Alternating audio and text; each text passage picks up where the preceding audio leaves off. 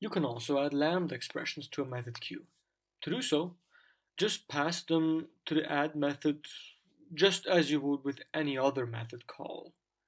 This will not change anything in the behavior or affect the performance of the code in any way, since the passed method is wrapped in a specific holder class that implements the iQubal method interface.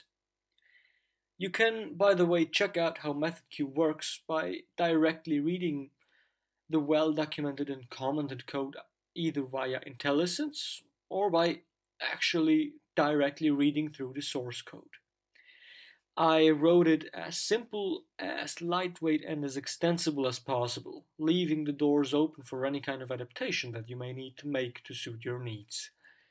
If you want, for example, strongly typed delegates, like, I don't know, if, for example, the platform to which you're deploying doesn't support generics, which is highly unlikely, but still, you can do so by just creating a class that stores a delegate with the signature you wish and a constructor that passes the delegate.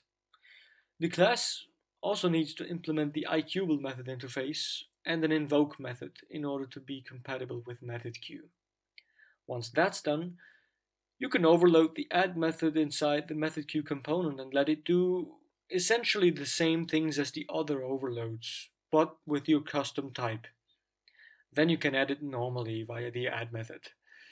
But most of the times, the provided default types are more than enough to suit almost all usage cases.